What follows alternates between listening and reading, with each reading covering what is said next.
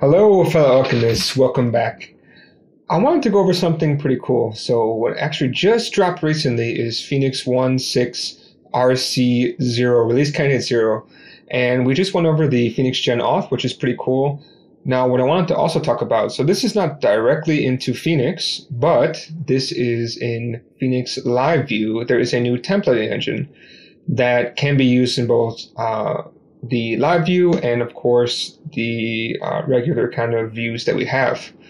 And basically, it's a superset, I suppose you could say. So it's something like you can use C++ code. You can use C code within C++ code, but you cannot use C++ code within C. Something like that. It's like a higher grade of stuff. So there's HEEX templates. I think they're called HTML embedded elixir, something like that. I believe it came from the Surface library written by Marinus. I believe it's how to say his name. In any case, there is some interesting stuff going on. So it looks like the LEEX templates are actually going to be deprecated. I think they may have already been deprecated, and in favor of these new ones. So like I said, these templates can be used across, which is great because sometimes people are getting a little bit confused, like when I use LEEX, when should I use, EEX? Now you just use this one and works great. One of the issues with, of course, EEX is that it's not really aware of what kind of like language you're using it with. So if you misdid your HTML tags, you wouldn't be able to catch this. But with these HEEX templates, I guess we can call those HEEX or HEX templates. I may have called them HEX templates. I don't know. With these new templates, the new templating language, it is aware of the HTML. So you can only use this template within HTML templates for now. I wonder if maybe there might be a way that you could use something similar for EEX. But in any case, yes, you can. And it's highly advised to use this 1.12. So I saw some conflicting information saying that you have to use 1.12, and I saw another one that said you can use lower than 1.12, but you're going to be losing some debug information. Just use 1.12 for right now, just to be on the safe side. You can't be wrong with that. In any case, I wanted to go over how to actually use components. So components within Phoenix Live View with using this HEEX templating engine is definitely something quite interesting and quite cool, and I wanted to kind of walk through it. And so over here, I have this is just a plain Phoenix project. So if I go over here, you'll see over here, it's just a plain Phoenix project over here.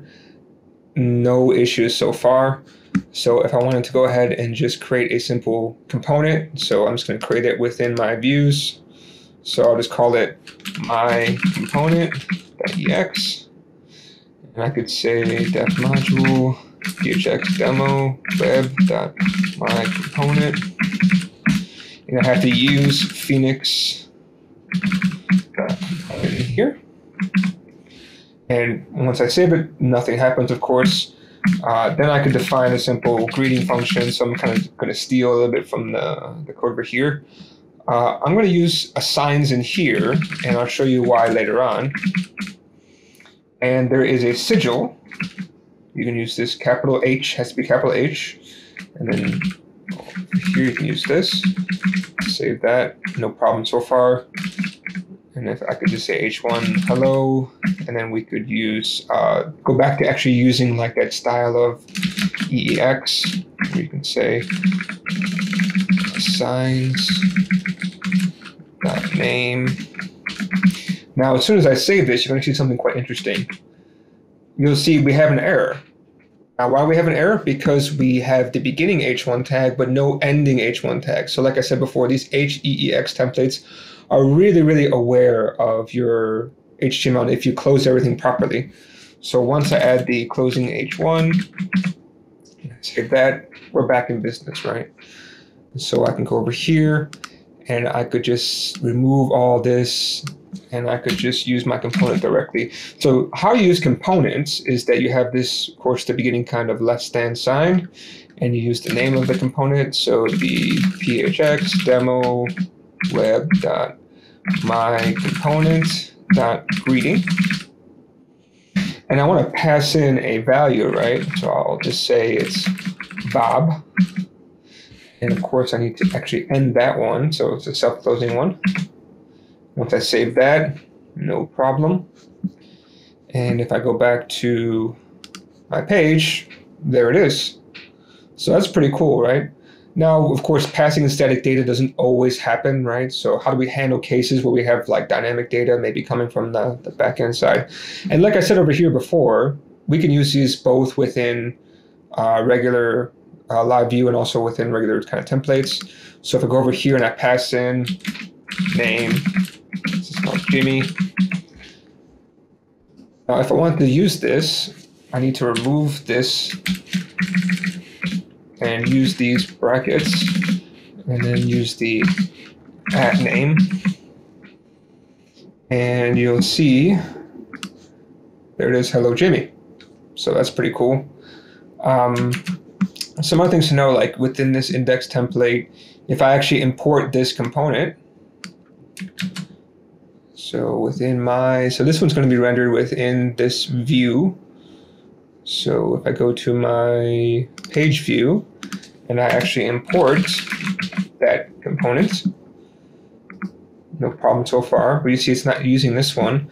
But if I remove that and I just keep that dot there, it's going to work the same, because it's going to know that, oh, I imported this. So this dot method is kind of a way of saying, oh, this is not just a tag name, it's actually a method. So be aware of that. So that's how you could use that. So yeah, that's one way to do it. Now, the other thing I want to also go over too is this assigns, right? So like I said, this is kind of like a superset of the regular embedded elixir. So with assigns, I can remove this assign. If you actually call the variable called assigns and just use the @ symbol like we're used to, you're going to get the same thing, but of course much easier. So I recommend you use the assigns, works wonderfully. And again, we're kind of back in business again. So overall, pretty cool. I quite like this. Originally, I was a little bit skeptical, but after kind of playing with it before I did this video, I'm quite enjoying this one. I think this is pretty cool. So this is Alan from Plangora. Please subscribe if you haven't. Otherwise, I'll catch you next time. Thanks. Bye.